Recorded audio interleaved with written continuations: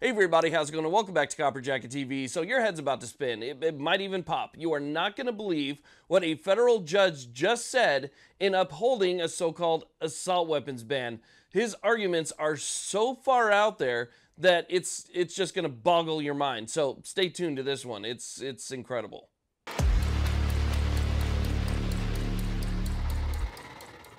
Now, one thing I want you to keep in mind is that while this is dealing with things on a state level, we're talking about a federal judge. And so this could have impacts across the country with other judges that see things like this judge does. They can use this same argument, and while it's far out there, the order is there. The judge upheld this ban and denied an injunction. So this is extremely important, not just for this state, but across the country. So with that being said, I'm not even going to try and sugarcoat it. I just want to tell you guys what's going on here straight up. I'll also read to you directly from the order, so you'll see at least part of what the judge says here. But basically, we have a federal judge out of the state of Delaware. The plaintiffs in this case are saying that that state's ban violate their constitutional Second Amendment rights. And that they would be absolutely correct in that case, right? Especially post-Bruin. But the judge does not see it that way. So how does the judge see it? Well, he sees it two ways, two very confusing ways.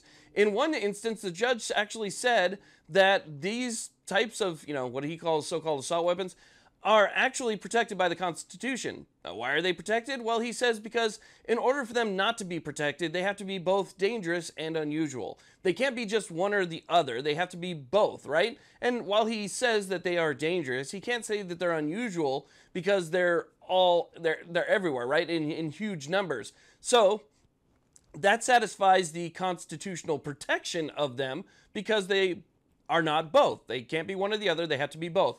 However, he upholds the ban by saying this. So pay very close attention to the way that the judge wrote this. You'll pick up on it pretty quick. But he says here, plaintiffs have not satisfied their burden of proving irreparable harm in the absence of a preliminary injunction. Plaintiffs claim several injuries. First, plaintiffs say that they will suffer irreparable harm because HB 450 and SS1 for SB 6 prevent plaintiffs from possessing and obtaining assault weapons, and LCMs for, quote, self-defense and other lawful purposes in violation of their Second Amendment rights. But plaintiffs retain ample effective alternatives, especially with respect to the core purpose of self-defense. As defendants said at oral argument, SB 450 regulates only a subset of semi-automatic weapons. These weapons are seldom used for self-defense, perhaps because they are ill-suited to the task. Unaffected by HB 450 are numerous other firearms, including handguns, the, quote, quintessential self-defense weapon, end quote, and then the judge cites Bruin. LCMs are not useful for self-defense either, and then he cites another case. Notably, plaintiffs are not aware of any firearms that come with a magazine holding over 17 rounds that cannot also be operated using smaller magazines. So you don't need the larger one. You can get the same effect using something that's smaller, is what he's saying there.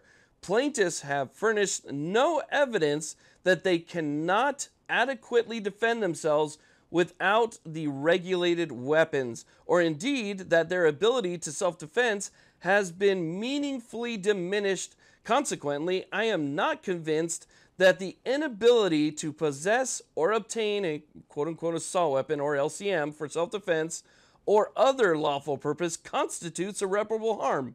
So did you catch that? Basically, the judge said that while these are protected by the Constitution, the plaintiffs can't prove irreparable harm because there's still other things that they can use, and they were unable to prove to me that in the absence of the things that are being banned, you wouldn't still be able to use the things that are available to you in order to protect yourself. And you can't prove to me that they're still not just as effective with less rounds in the magazine. And therefore, you haven't proved irreparable harm. And even though it violates your constitutional rights, you still have other options. And therefore, I'm just going to let the ban stay.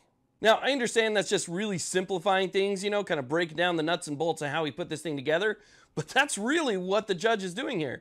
The judge is saying they're not dangerous or unusual, and they're protected by the Constitution. They're in common use for lawful purposes, but self-defense, you didn't really prove self-defense like that much, right? They're not used that much. As a matter of fact, I mean, you haven't even proved that, you could use something else. So I'm just going to go ahead and uphold this. And this is all happening post-Bruin, when they're supposed to look at text, history, and tradition. They're supposed to start with the text there. If it violates the text of the Second Amendment, period, end of story, it cannot go further. So Bruin says that. That's the first step. It cannot go further if it violates the text of the Second Amendment, which this is a clear violation of.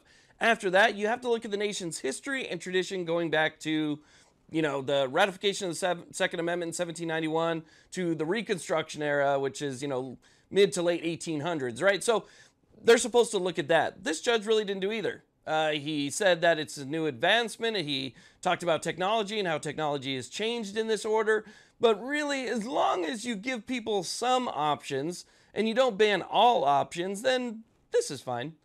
And I wanted to let you guys know about that, because that is an argument that I think you're going to start hearing across the country. While right now it's kind of just in Delaware that you're only hearing this from a federal judge, get ready, because that's an argument that you're going to hear in other states as well. Will it hold up on appeal?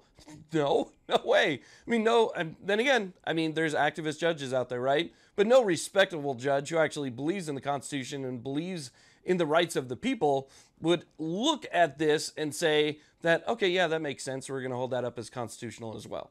It's not going to happen, but you're going to see plenty of judges do it. More than likely, it's just a stall tactic, just trying to weigh things out because they know it's going to be appealed. It's going to go up to a higher court, and then the higher court's going to have to look at this order and figuring out whether or not this judge was right in denying that injunction and so forth. It's just like California. It's another stall tactic. But this one was so outrageous and so out there, I had to let you know about it. So anyway, again, federal judges, man, I'm telling you, some of them got me scratching my head. Thank you all very much for watching. I really do appreciate it. Please like, subscribe. Have a great day.